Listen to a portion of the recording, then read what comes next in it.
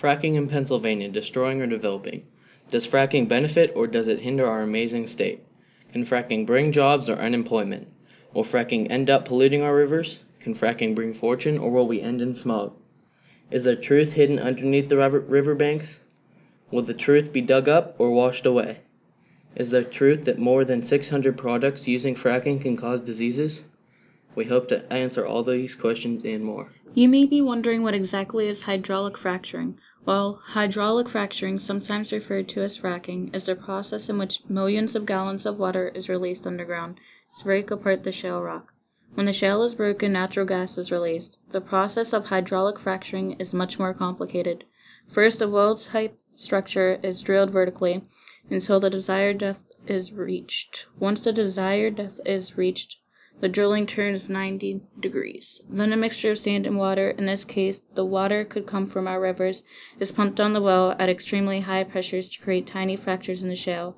Then the natural gas can escape through. Finally, the natural gas is drawn back up to the surface, and it is then refined and processed. Even though fracking has its pros and cons, we will currently be focusing on some of its main problems. The first main problem is its potential danger to the environment.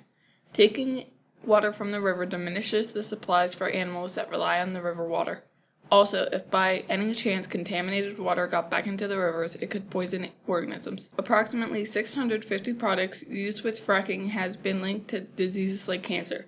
Aside from major organisms, the chemicals that are involved in fracking has the potential to kill many protists. Protists are single-celled organisms that live in water. They are microscopic. Some of them make their own food through photosynthesis. Protists are often linked to asexual reproduction. Even though protists are microscopic, they make up a huge part of food webs.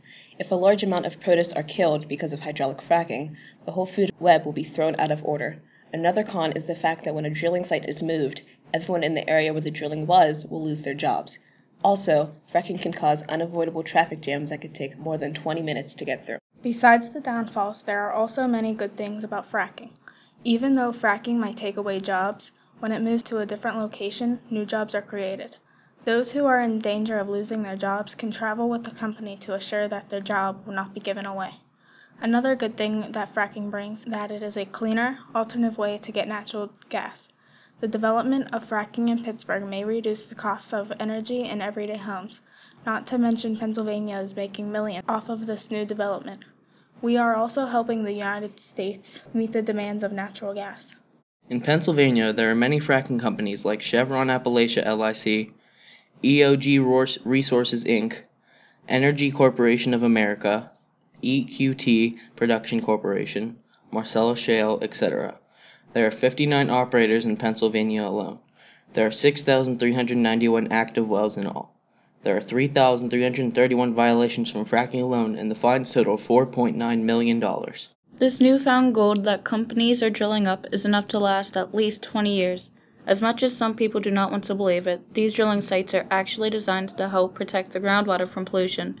Another pro about fracking is that almost a third of natural gas that the United States uses is from fracking wells. Also, the gas from the shales have helped the prices for coal to decrease.